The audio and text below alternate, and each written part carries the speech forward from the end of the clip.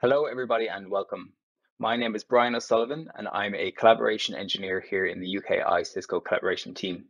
So today I want to talk about a new feature that has come to the Webex app, the in-app meeting scheduler. So today at work, we're probably used to jumping into a different email client or a different calendar client to book our actual meetings.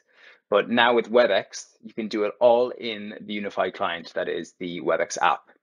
So let's have a look. So here I'm in the Webex application and I'm in the meetings tab.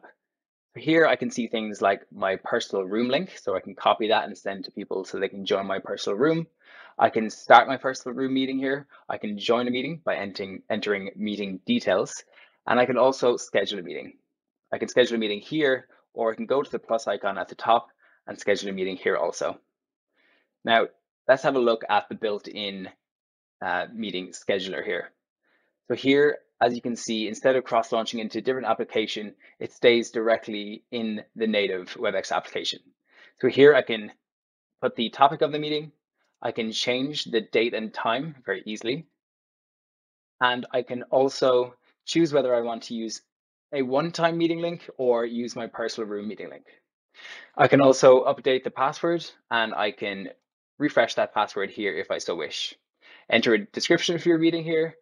And also, if you want to add some additional advanced settings for your meeting, you can do so here, whether that be changing your audio connection type, or maybe you want to enable breakout sessions for your meeting. Now, just as you can schedule the topic, date and time, etc., we can also add invitees here. So let me go and invite Rory to this meeting. And as you can see, he's easily added to the meeting. This is for internal and external participants.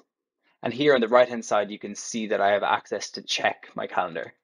So here I can see if the invitees are available or not. And then I can choose a different time that suits them.